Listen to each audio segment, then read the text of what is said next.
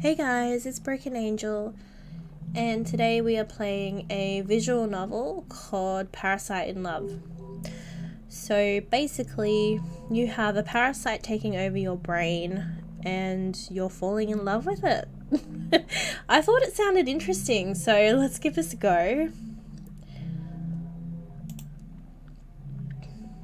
Man killed by brain-eating amoeba. News reporter. A rare infection from a brain-eating amoeba is being blamed for the death of a North Carolina man. He was swimming in a water park earlier this month. The amoeba is usually found in shallow fresh water. It can cause severe headaches, fever, nausea, and vomiting, which can which can progress into having a stiff neck, seizures, and a coma. It's only infectious when water is forced up the nose during activities such as diving and water skiing. According to the Centers for Disease Control, the CDC, the amoeba is rare but overwhelmingly deadly. In the last 57 years, there have been only 145 known infections, but of those, only 4 survived. Oof, okay. The CDC says the illness is particularly difficult to treat because it is notoriously hard to detect and progresses so quickly. The next time you go swimming, wear a nose plug and avoid activities that involve being fully submerged in freshwater areas. This is Gabe Stewart, MBS News. Interesting. Day 1. I'm excited for this, sorry. You feel a rush of happiness as you continue your hike because you hear nothing but nature around you. The birds are chirping, the wind is rustling through the tree branches, and water is trickling nearby. It is so peaceful compared to your busy office that is currently far, far away. The hundreds of emails you get as a project manager can wait until you return from your vacation. Lovely. Oh, how nice is the graphics? You finally arrive at the lake. The photos you looked through online couldn't convey the beauty of this place. You're so glad to stop here before entering the cabin you rented for your little vacation. Time to swim as a reward!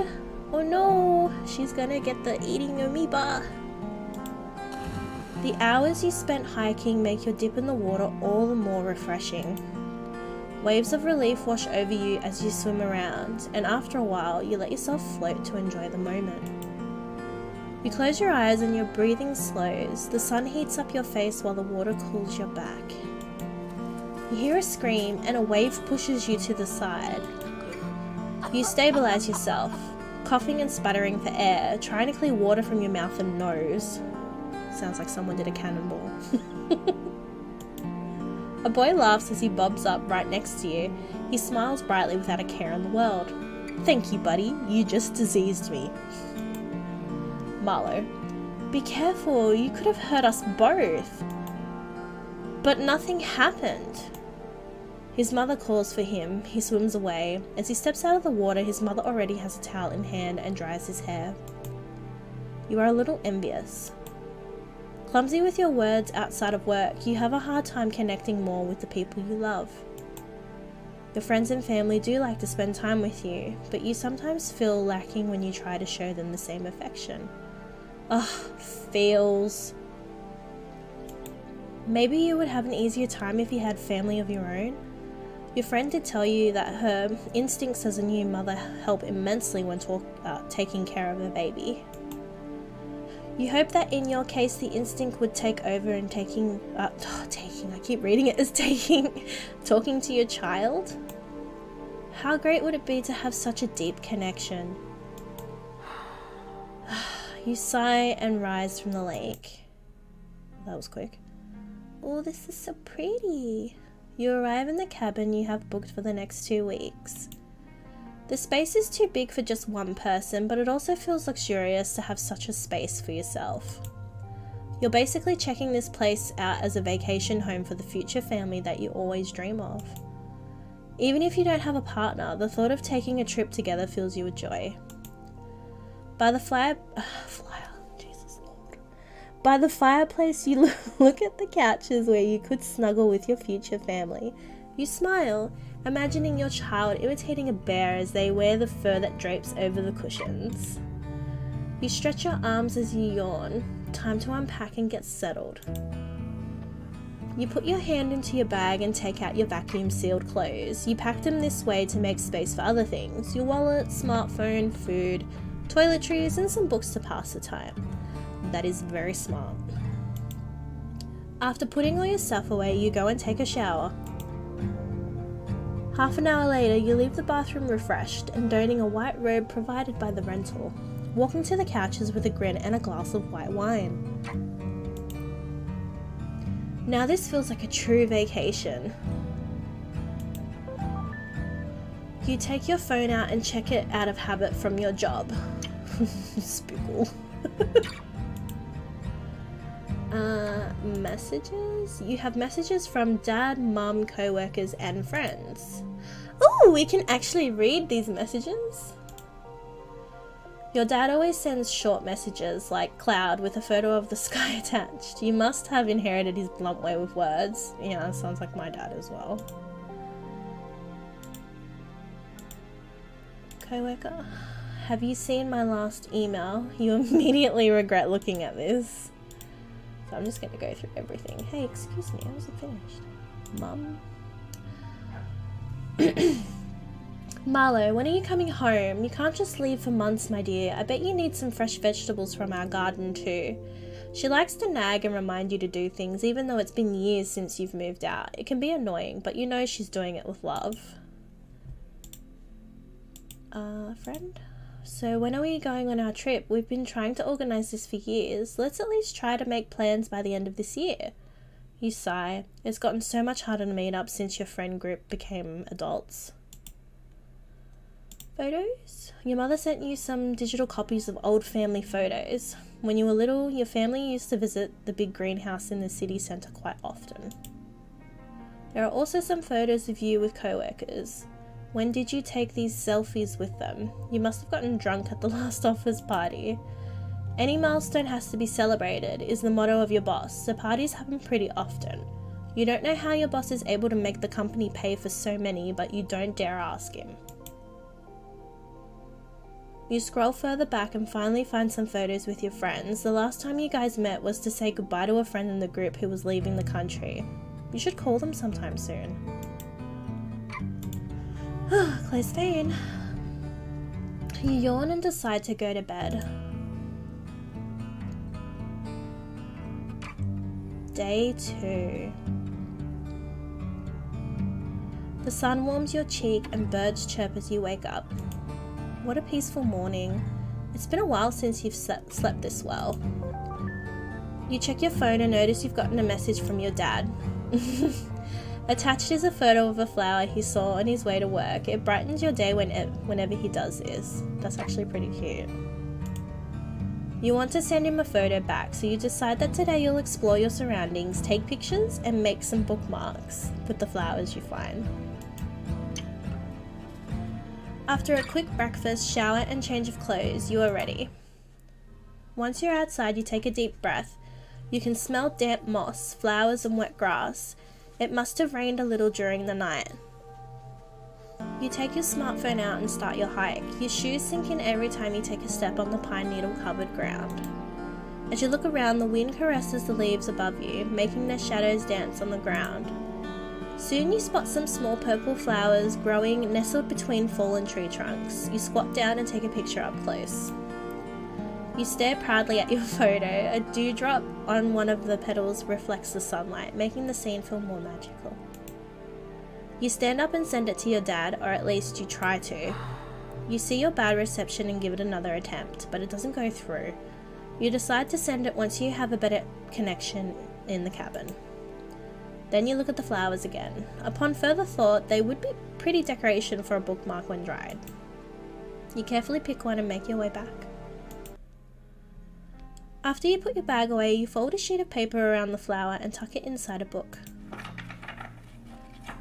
You press the book shut and then stack several more books on top of it. That should make it flat and dried for a while. Oh, it is pretty. Then you remember to send the photo. Your dad just answers with, nice, then seconds later he sends a photo back. New wooden toy, that's so cute. You chuckle. You used to make them together when you were younger. I miss you, Dad.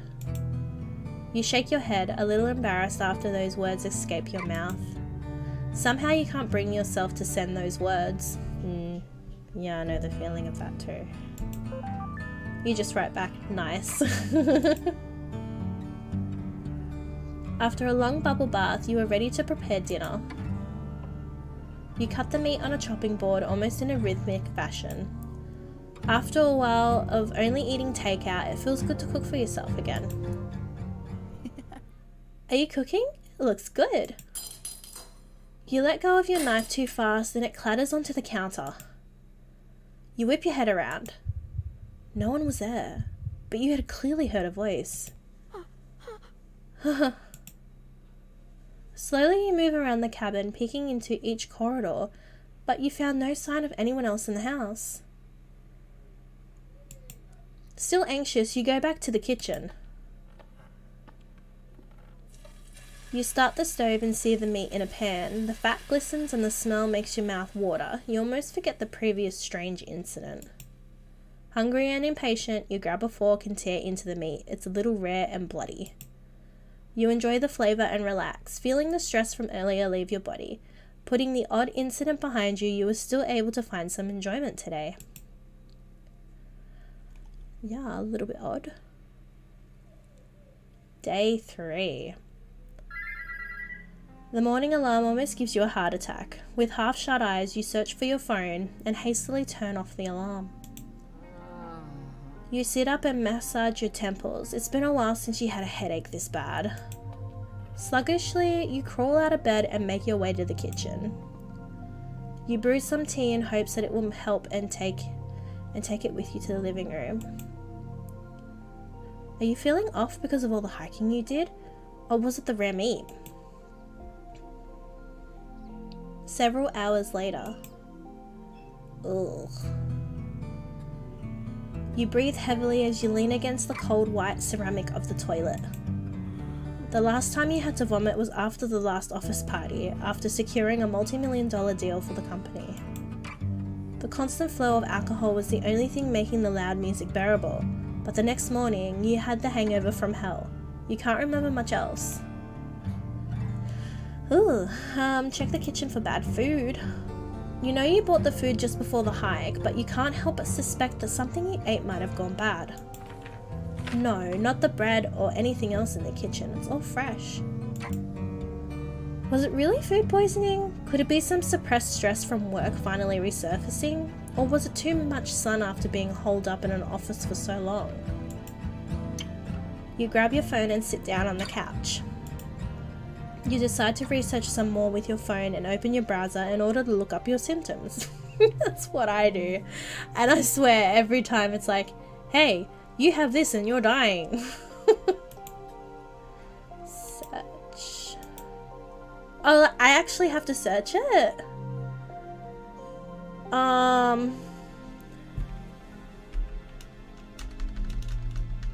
What, how do I word it?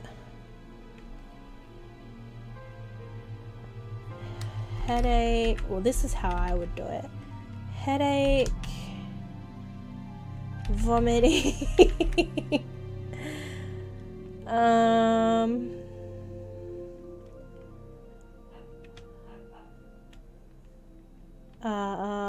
possible, oh nope, okay, I guess that's what we're going to search.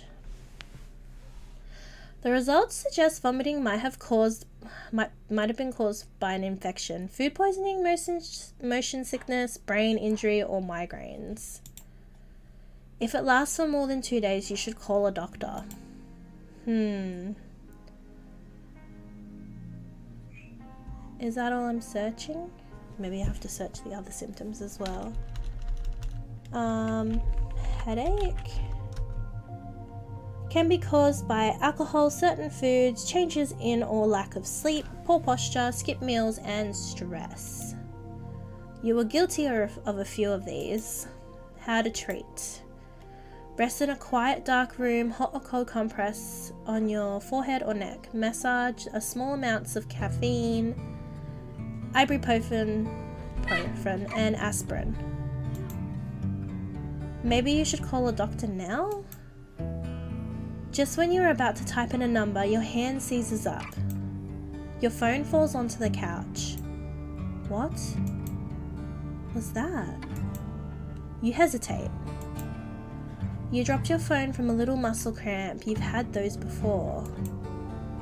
Whatever bug you've caught will probably pass by tomorrow morning. You get yourself some tea, a slice of toast, and rest for today. Day 5. You slept through an entire day, but you still feel weak when you wake up. You drink some tea and wonder if you should eat something, but you decide it would probably be better to wait it out until tomorrow and give your stomach some time to rest. It would be a waste of food if you had to throw up again. You drag yourself to the fireplace and make a fire. You make yourself comfortable on the couch and watch the flames. They sway from left to right, and if you aren't careful, you could get lost in their hypnotic dance. You start to feel lonely. Even as you enjoy looking at the flames, you miss your mother's chicken soup that she cooked whenever you got sick. You snuggle even deeper into the blankets. Why did you have to get sick all alone out in the woods? Your mind drifts off and you look around the room in a daze. Is the room getting bigger? Maybe you just imagined it? It's alright, I'm here. You force yourself upright and seize the fireplace poker, brandishing it in front of you while you search for the source of the voice. You could have sworn it was right next to you. But there's no one else in this room. After that happened the other day, you've checked as much. Of course, you're the only one here, right? You back into a corner so at least you aren't ambushed from behind. Then you take out your phone and try to call for help. No. Oh. An intense pain wells up in your head. Oh, you jolt in pain and let go of your phone. It hits the ground, bounces once, then falls flat. You tremble as you kneel down to retrieve it. You sigh when you see that your phone is still intact. Okay, whatever just made its presence known seems to like it doesn't want you to call for help. You don't care. Your thumb hovers over the dial pad. You're going to make that call.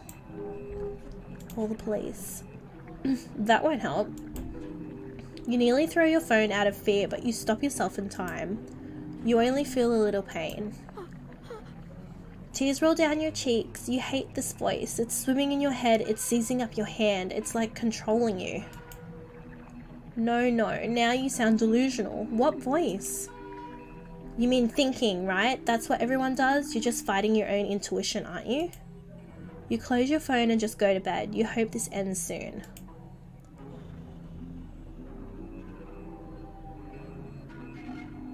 Day 6. When you open your eyes, you're not sure what you're looking at. Colors, patterns. Why can't you focus? Good morning. Panic floods your body. There, at the foot of your bed, grins a ghoulishly coloured man. Who is he? How did he break in? You snatch a nearby pillow and throw it at the intruder, but it sails right through him. You stare in sheer disbelief.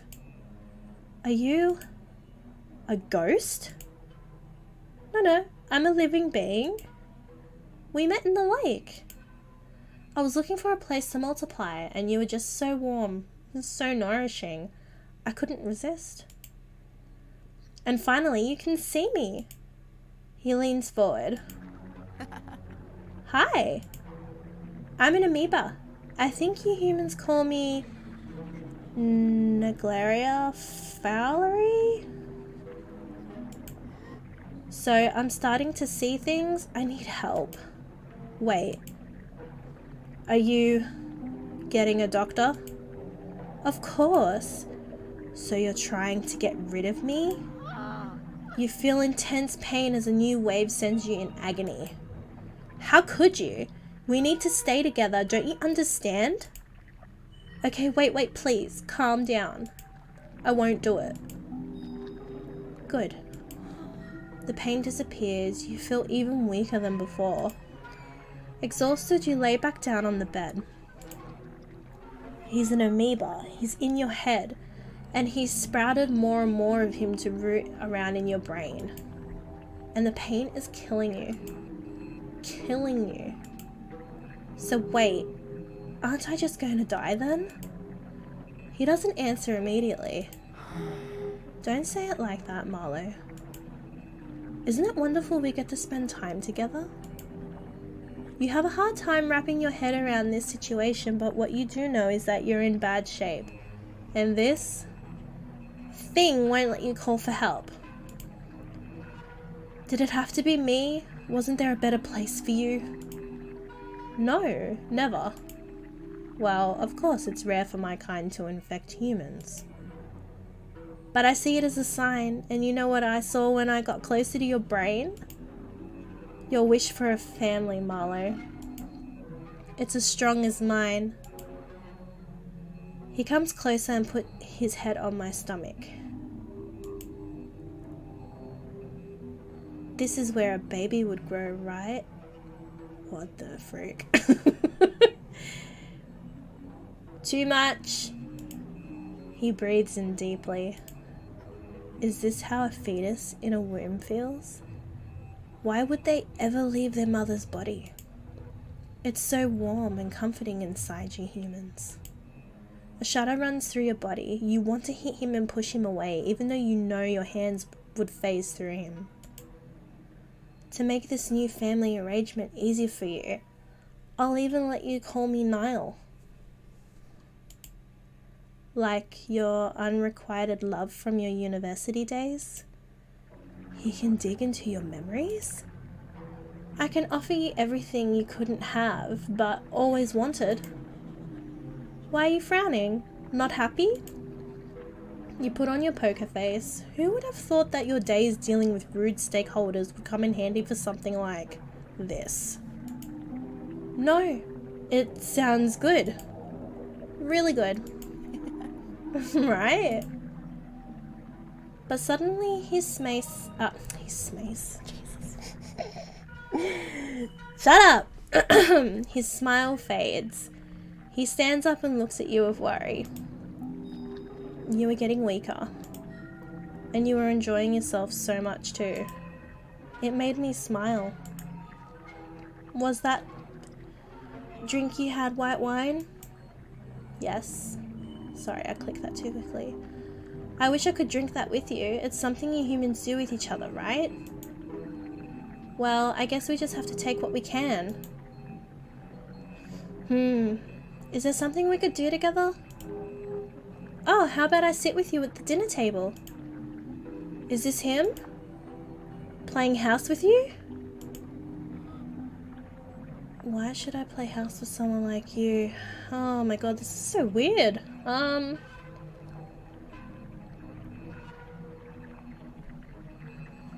Yeah, let's go with that one. What? Why do you have to be so rude about it? He comes closer and sits on the bed. Slowly he caresses your face.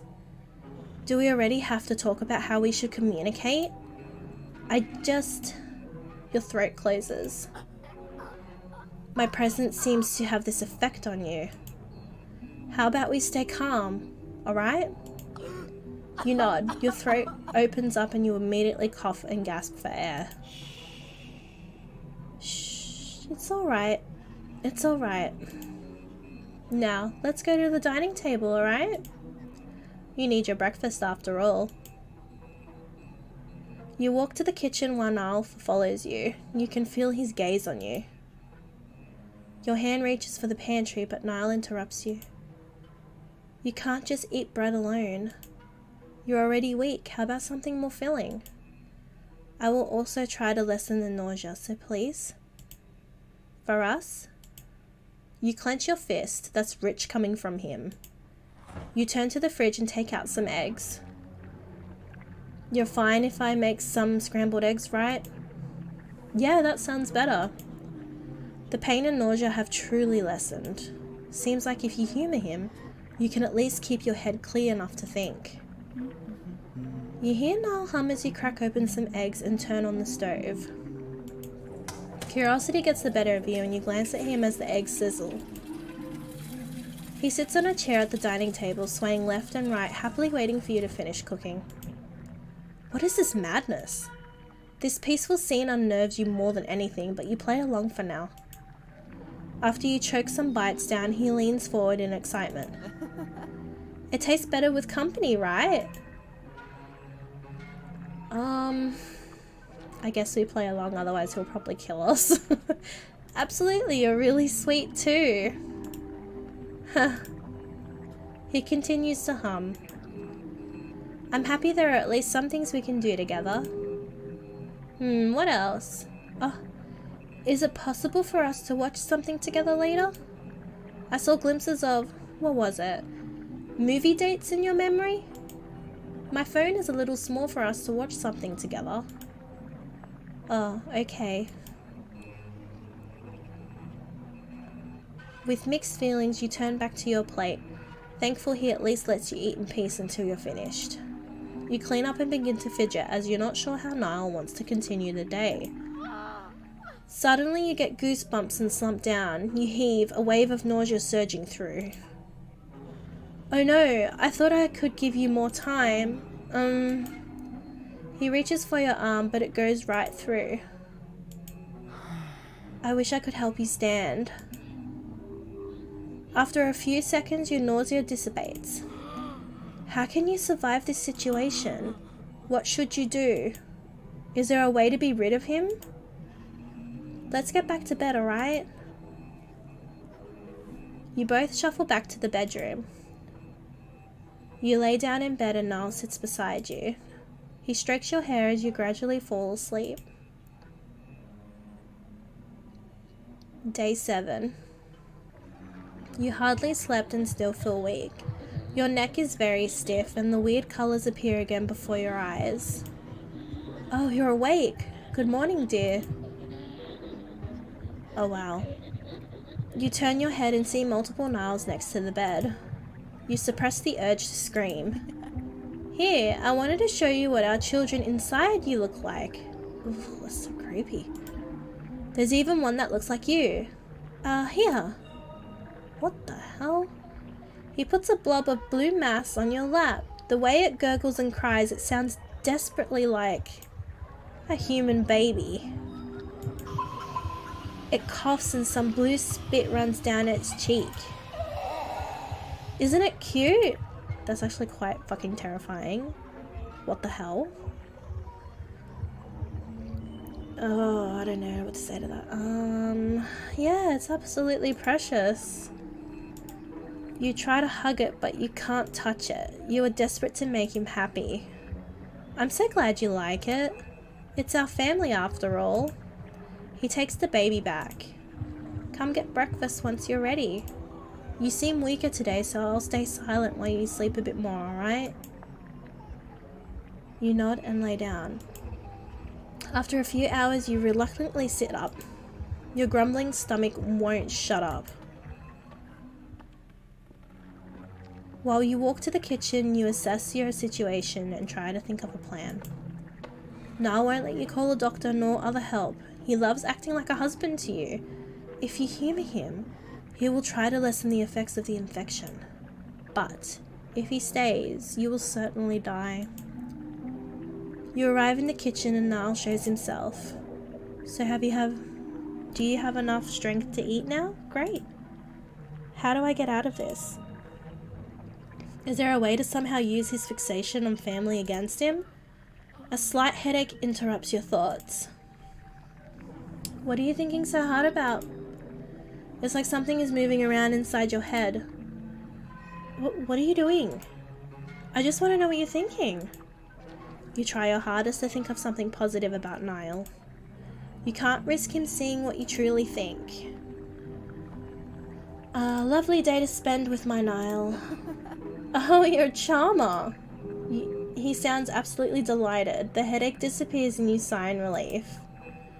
I think somewhere in your memories it said a little caffeine helps when you have a headache. Yeah, coffee sounds great right now. You put a kettle on and shake some instant coffee into your mug. Then you take your yogurt cup from the fridge and get a spoon. Niall's eyes glimmer with excitement, as if he expects you to do some magic tricks. Is yogurt good? Yeah, it's sweet. It's cold and refreshing. After a while, you start to play with your spoon. Maybe it's better if you only eat a bit. You don't want to get your stomach upset. Come on, eat a little more. We have more mouths to feed after all. The reminder makes you drop your spoon. What's wrong? Him, everything about him and what he does to you. You stare at him with wide open eyes.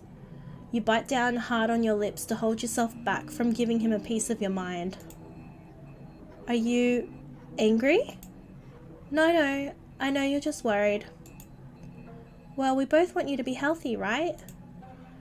So I'm allowed to be worried about you, right? Sure, this is a nightmare. When the water is ready, you pour some into your mug. After adding some milk, you mix the coffee and drink it. Do you feel a little better? Yes. There's palpable tension between you two. Niall makes the first move, putting his hand on yours. Here, this might cheer you up. You see blue shapes glow and dance in the space between your hands. Do you like it? You slowly nod. Oddly, this beautiful dance of colours comforts you. It pains you that he seems to care despite being the cause of your suffering. Do you want to spend time together in the living room? Maybe watch the fire in the fireplace? Niall sighs. Maybe some sleep will help. I hope we can do something together tomorrow, Marlo. Now, let's go. He walks beside you as you go back to your bedroom. Tomorrow you have to get it together, no matter what it takes. Day 9. You wake up in your weakest state yet. Your skull feels full and ready to burst. Your heavy limbs struggle to move on command. Your breathing is dry and ragged, and you're attacked by shivers from a sweltering fever. You don't have much time left. You steel yourself and decide that you have to push through, no matter how upset he gets. You have to at least try. In your dizzy state, you look up and there he is. Hi. Good morning. You wish dearly that he would just leave your body. He acts like a husband and wants to be a father. What a disgusting display of this fake family. Wait, a father? Niall, I have a question. Yeah? He strokes your hair as he speaks. How you wish you could smack his hand away. Why do you want to be a father? Well, I sort of already am, right? I believe I'm pretty good at it.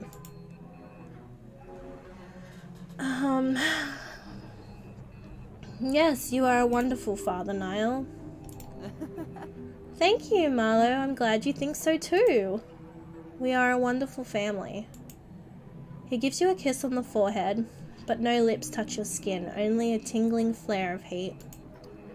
He's just an imaginary husband after all.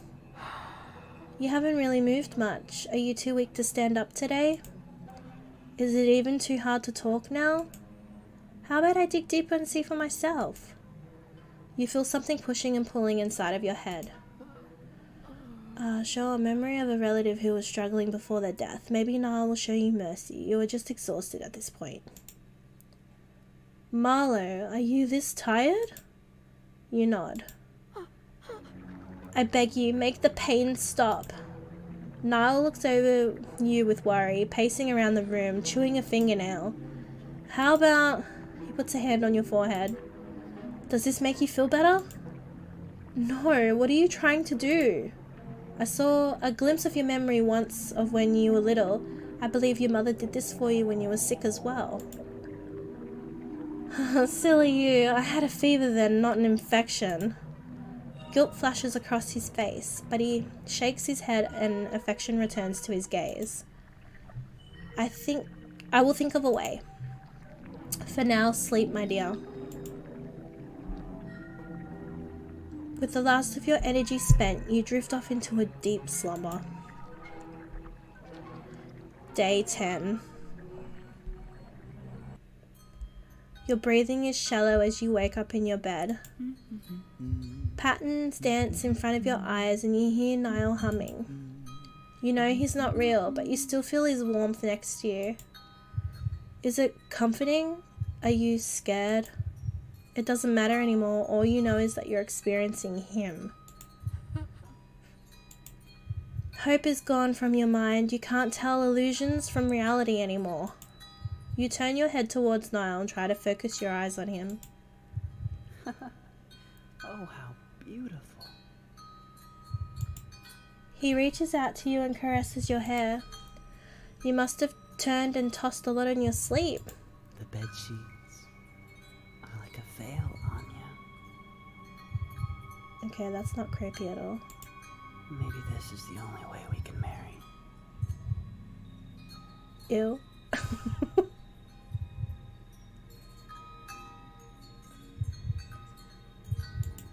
know we don't have a lot of time.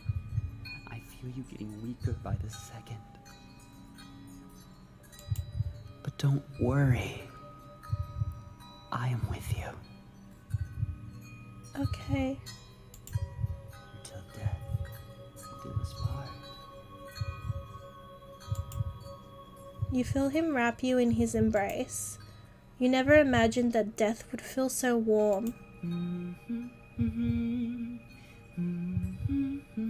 You slowly close your eyes as you hear Niall humming the wedding march.